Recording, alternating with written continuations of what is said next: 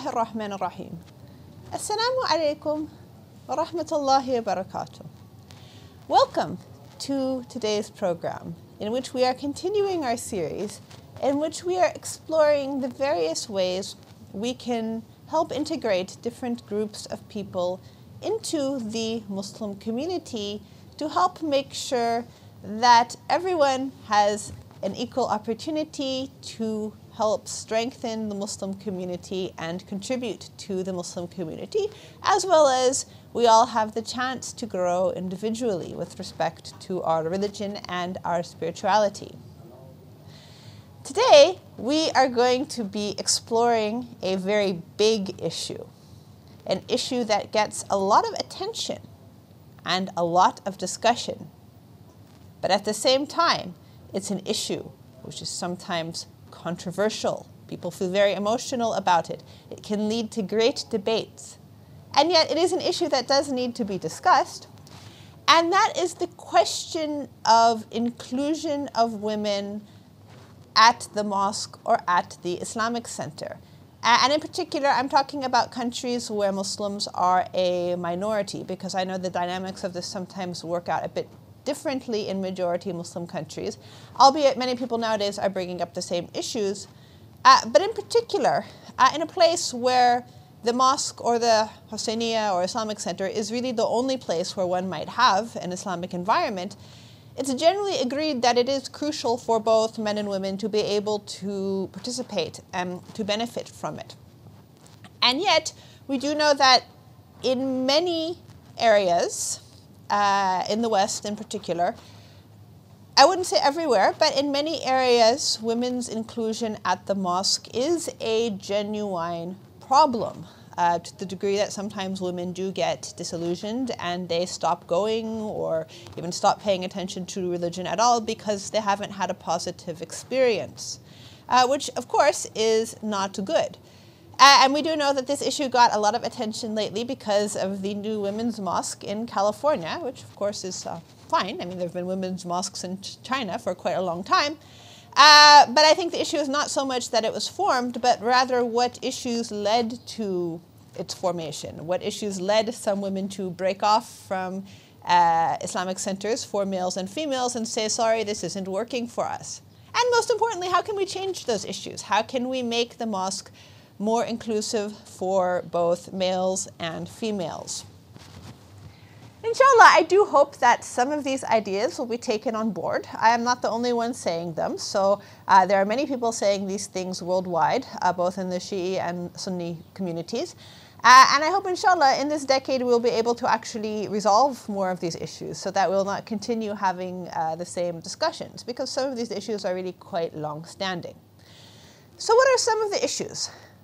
One of the effects of typically having gender-segregated worship is men genuinely may not know what experiences women have.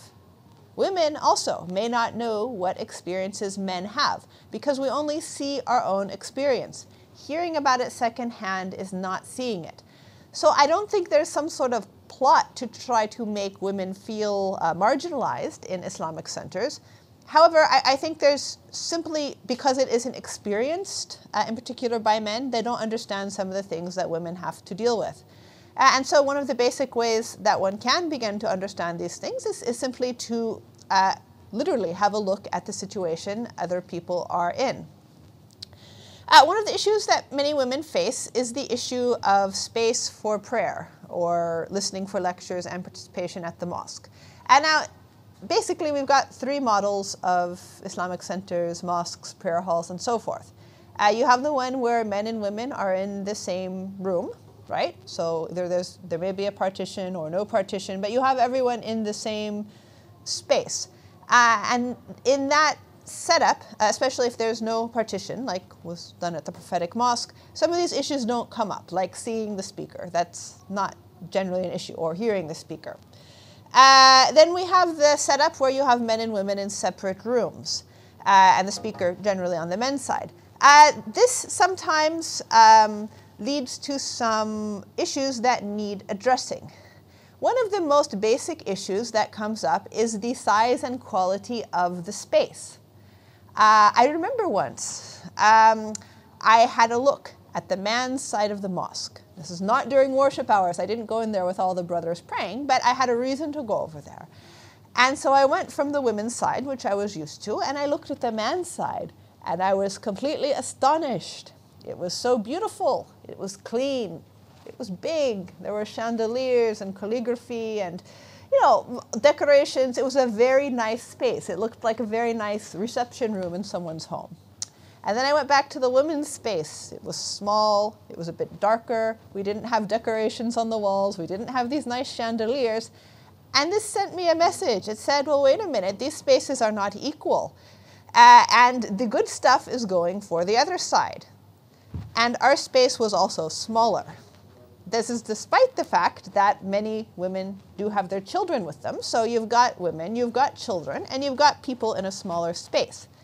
Now, as I was saying before, I don't think there's a great plot to do this. I don't even think most people are aware of it. I'm sure most men at the mosque mentally assume that women's space is similar to theirs. It might not occur to them that the women might have a significantly smaller space, which is not enough for everyone, especially if you have toddlers running around. It may be physically uncomfortable. It may be, for example, hotter. You may not be able to hear properly, and so forth. They may not necessarily know that the amount of care that's taken for decorating the man's side, which is usually the public side, is not always there on the woman's side. But these sorts of issues do send a subconscious message in places where there are issues that women are not included. These things can be fixed. Alhamdulillah, we have money in our community. And we have very talented people and artistic people, architectural people who can fix these situations. And so one thing you can actually do is, for example, if you're a man in the community, is during the off hours again, so I'm not saying you invade the women's side when they're there, but during the off hours, get permission and go see what the women's space looks like.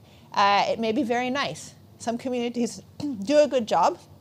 I won't name names, but some communities do a good job in making nice prayer space for sisters and brothers. And some communities need some improvement. See how the situation is, and if it does seem to suggest that there's an inequity between the facilities for males and females, then consider proposing some changes or working for some changes in the community so that everyone feels equally included. There is something else that doesn't always get brought up enough, but I think it's important for us to start thinking about these things, and that is sometimes there is the issue of physical accessibility. That is to say, a very common setup for these buildings is to have the brothers on the first floor and then the sisters on the second floor for various reasons. However, this may not work for elderly women who have difficulty climbing stairs. It may not work for women in wheelchairs or who have problems walking. Women who are very close to delivering children may have issues with this sort of setup as well. So just as, inshallah, it's good to make sure that the actual space available to men and women is equitable. Also, it's important to make sure the accessibility is there too, and that people with disabilities are not being left out simply because their space is not accessible to them. Another very basic issue that comes up with respect to women being included at the mosque, and this is in particular in cases where you have men and women in separate rooms, is sometimes we can't hear. And the reason why we can't hear is that, mashallah, alhamdulillah, we have so many good technological things nowadays. They sometimes put up TV screens and speakers and so forth, but sometimes they don't work. And if you go to all the effort to go to a majlis, for example, there's a big crowd, and then the speaker stops working on the women's side, there's really nothing to do for the next 2 or 3 hours but sit and chat amongst yourselves. So these things also need to be taken care of. If there is a group of people who physically cannot hear the speaker, you need to make sure that you do have very quality facilities available so that everyone has equal access to hearing what is going on. And nowadays, it's quite common to use TV screens as well. So to make sure that is working, it's not pointing at the ceiling or something, and the sound level is appropriate. These are really some basic things. But nonetheless, they do make a very big difference in people's experiences and feeling welcome, feeling like they are part of the community. There's one other issue that in general is a women's issue. Not always a women's issue, but in general a women's issue, and that is very frequently when a family goes to the Islamic center, the children are oftentimes with the woman. That means that you might have all the women together in one room, and if, say, half of the women have 4-year-olds, 5-year-olds, 6-month-year-olds, and so forth, you're going to have these kids naturally making a fair amount of noise because they're kids, and the 2-year-old doesn't know that they're not supposed to throw a tantrum in the middle of the majlis and so forth. What can you do? You don't want to tell the people not to come, right? Because they deserve the opportunity to come and participate in the religious community, especially someone who's at home all day with children. It's good for the children to be there too. It's good for them to be in that kind of environment, even if they're not old enough necessarily to understand everything that's going on. I still think it's very important to bring them. And these are areas, and again, this is fairly basic, but it is lacking in many places. That's why I'm mentioning it, where it is important to give facilities. And I do have to say that, again, some communities excel. So let's look at some of these models. Now, again, I'm not going to name names, but there is one mosque in London I'm thinking of that I think truly excels at providing facilities to take care of the fact that there's going to be children. And if you just put the children on the women's side, a lot of times no one is going to be able to hear because the children are noisy. So this place, it has a room for adult men. It has a room for adult women. It has a room for women, which has, again, a good sound system, so you can hear everything if you want to, who have infants and otherwise noisy little beings. And it also has dedicated classes for children too, so that rather than just sort of zoning out or playing mobile phone games during the lectures and majalis, the kids are actually taught a structured curriculum by teachers who are qualified. And by that, I don't necessarily mean they have to have a teaching degree, but it's not just taking someone and saying, you're going to be our volunteer today to do kids classes, but rather there is a plan, there is a structure.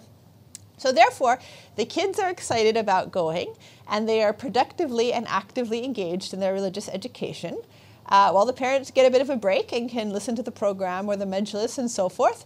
And also there are facilities for women who have children. This solves the problem. It solves many problems, actually.